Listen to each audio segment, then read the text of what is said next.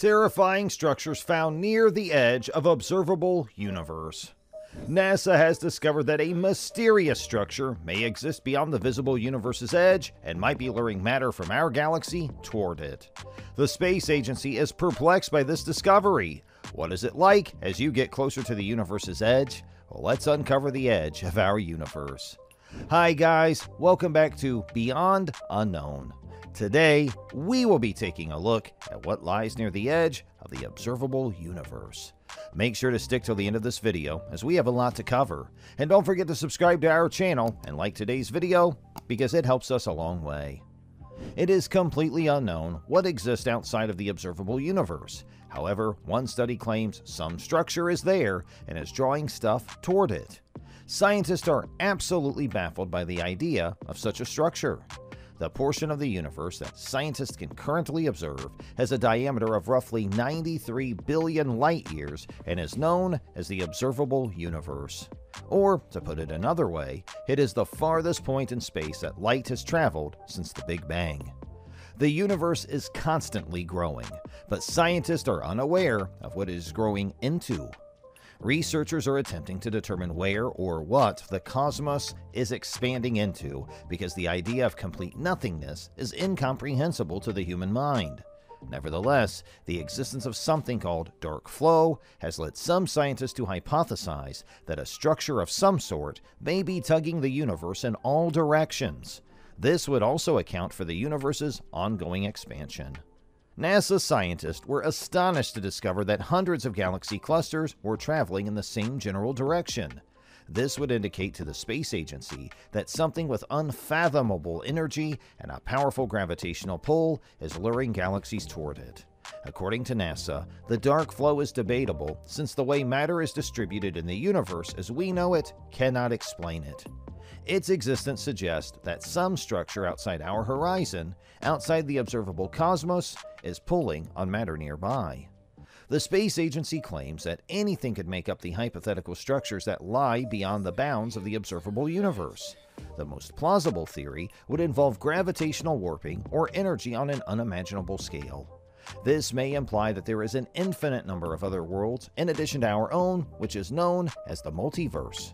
According to the Resonance Science Foundation, dark flow may result from residual galactic flow after the inflationary Big Bang toward a region of the multiverse with higher mass than average, or as physicist Nassim Haramein has suggested, a torus geometry of the universe where it is rotating and has directional toroidal flow. For decades, the multiverse hypothesis has grown in popularity. After discovering a chilly point in the deep universe, experts also thought they had discovered the first concrete proof of this age-old notion. 10,000 galaxies are thought to be missing from the 1.8 billion light-year wide cold region, which was first identified in 2015. Scientists are perplexed because the strange region has 20% less matter than it should according to the standard model. One hypothesis for the cold spot is that it might be the remnant signal of the collision of our universe with one of the trillions of other universes, said Professor Tom Shanks from Durham University's Center for Extragalactic Astronomy. If further, more extensive examination reveals this to be the case, then the cold spot might be viewed as the first proof for the multiverse, and billions of other universes may exist like our own. What is it like as you get closer to the universe's edge? There are numerous existential issues that have no clear answers, despite everything we've learned about our universe. Our universe's size must be more than the amount we can view, yet we have no idea if it has an infinite or finite scope.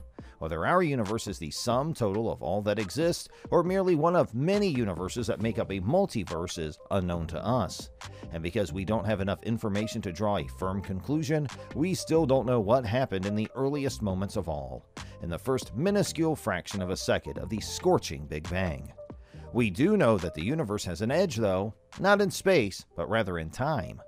There is an edge to how far out we can see because the hot Big Bang happened at a known defined time in the past, 13.8 billion years ago, with an uncertainty of less than 1%.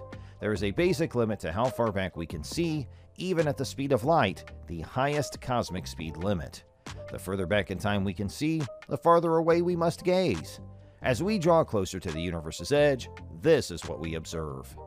After 13.8 billion years of the cataclysmic Big Bang, we can observe the universe as it is now. The majority of the galaxies we observe are grouped together in galactic groupings, such as the Local Group, and rich clusters, such as the Virgo cluster, and are separated by vast expanses of largely empty space called cosmic voids. A typical Milky Way-like galaxy develops an average of one new Sun-like star per year, and the galaxies in these clusters are a mixture of spiral and elliptical in shape. In addition, while hydrogen and helium make up the majority of the universe's normal matter, 1 to 2% of it is composed of heavier elements from the periodic table. This allows for the construction of rocky planets like Earth and sophisticated, even organic chemistry.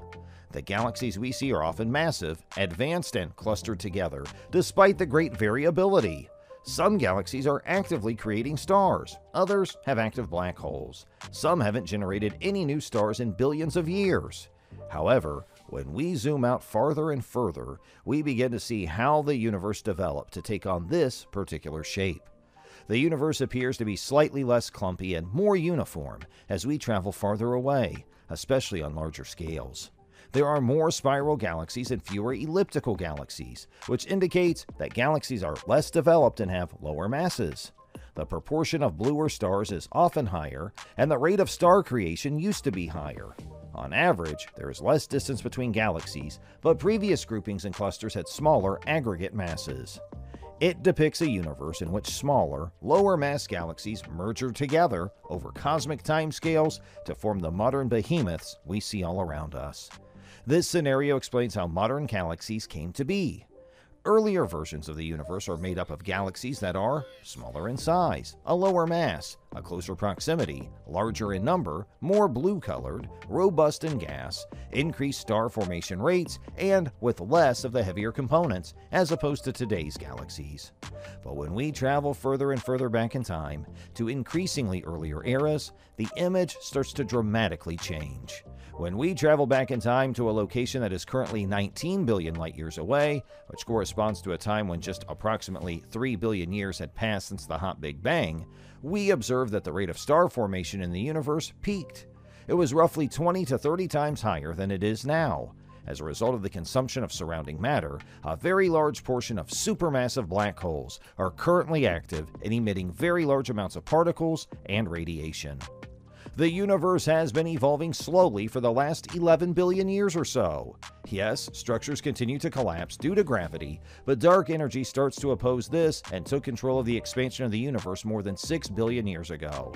Although stars are still being created, the pinnacle of star creation has long since passed. And although supermassive black holes are still expanding, they were once at their brightest. Today, a bigger percentage of them are fainter and inactive than they were then.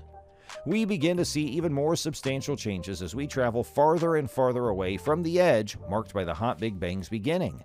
The universe was just 3 billion years old, star formation was at its peak, and the universe only contained 0.3 to 0.5% heavy elements when we look back to distances of 19 billion light-years.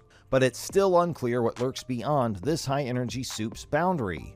Although many of the predictions of cosmic inflation have been indirectly confirmed, we lack first-hand evidence for what happened in those early stages. The edge of the universe, as it appears to us, is peculiar to our viewpoint. Depending on the observer's location in space-time, we can look back 13.8 billion years in all directions. There are numerous edges in the universe, including the edge of transparency, the edge of galaxies and stars, the edge of neutral atoms, and the edge of our cosmic horizon from the Big Bang itself. There will always be a basic limit to how far we can observe with our telescopes. The length of time since the hot Big Bang is finite, despite the fact that space itself is limitless. No matter how long we wait, there will always be an edge that we are unable to see past. And that ends our episode. We hope you enjoyed our video. Please subscribe and leave a comment down below your own thoughts. And don't forget to like today's video. And we'll see you in the next one. Thanks for watching.